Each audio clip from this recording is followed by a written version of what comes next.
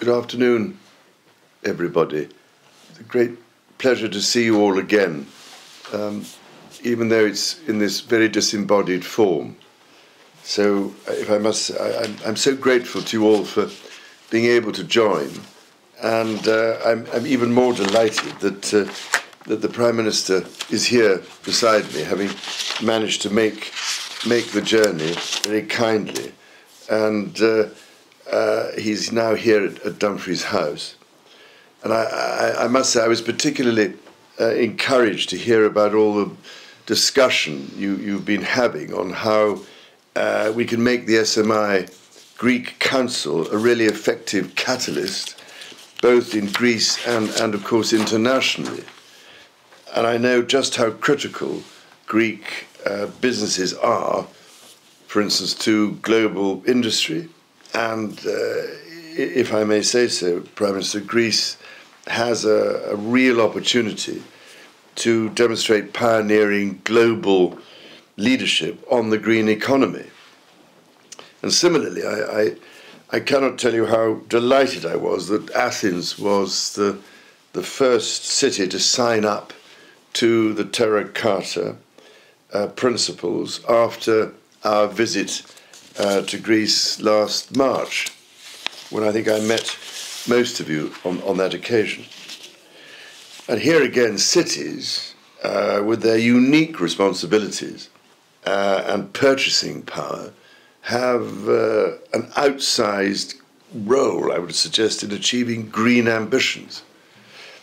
After all, we need urgent action in view of the crises we face, and cities are uniquely placed at the end of the day to deliver green and sustainable solutions at the community level, be this energy efficient buildings, green public transportation, or indeed waste management and utilization.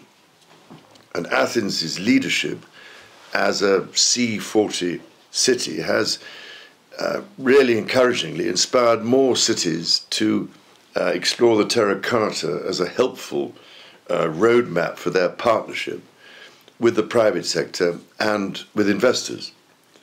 And here I look forward, if we can, to showcasing Athens' example. Now, I know we only have very limited time, so perhaps I can hand over to the Prime Minister for a brief few words, and then we can perhaps hear from all of you and have a little bit of a discussion in the short time available on next steps in the year ahead. Prime Minister. Your Royal Highness, Mayor of Athens, honoured guests, ladies and gentlemen, first of all, thank you so much for hosting me in this spectacular setting. It was really a worthwhile trip to better understand exactly what it is you've done here at Dumfries House. As you know, we have committed significant resources towards the restoration of Tatoi, but Tatoi should not just be a weekend destination for Athenians looking to escape the city. It can become a true center of cultural education, vocational training, agribusiness. What you've done here is truly remarkable, and the way you have engaged with the local community is really offering young people lots of hope and a much more promising future. So thank you again for sharing these experiences with us. I'm sure they will be put to very good use. It's a privilege to be able to participate in this gathering. It's very important that we're able to launch the SMI Greek Council. The companies that are participating are all leaders in their respective fields, and of course Athens has been paving the way towards implementing what it means turning a city with a legacy of environmental issues into a model for a sustainable future. And of course, as you know, and as we've discussed, the government is fully invested in our green agenda, and we also plan to use significant funds available from the recovery and resilience facility towards that purpose under what we call Greece 2.0. We are allocating 37% of our total resources under the plan. The plan itself is 32 billion euros. So we're talking about a total that exceeds 12 billion euros towards the green transformation. And of course, we are heavily invested in all aspects of that agenda, but we cannot do it without the participation of our leading Greek companies. And it's a great pleasure to be able to engage with them systematically on this agenda. We have very, very bold ambitions when it comes to decarbonization.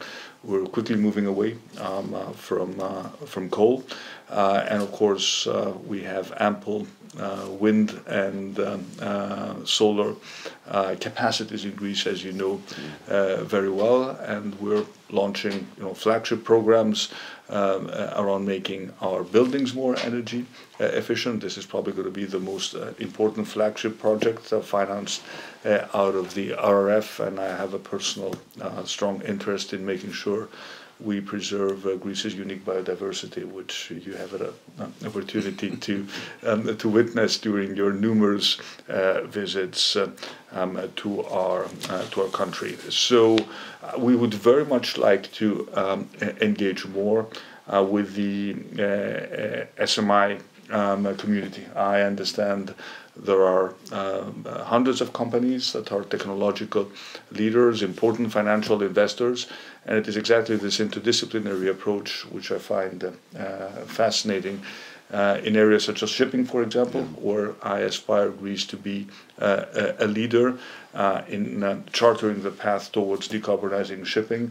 I'm sure we can learn a lot from this amazing network of companies that you have put together. So I think this is just a first opportunity for the participants to talk a little bit more about what they're doing in their respective fields, but also for us to be able to coordinate interaction between the network at its global level and what we can do in Greece. So thank you again very much for giving us the opportunity to engage with this important group of participants. Thank you very much, Mr. Thank you.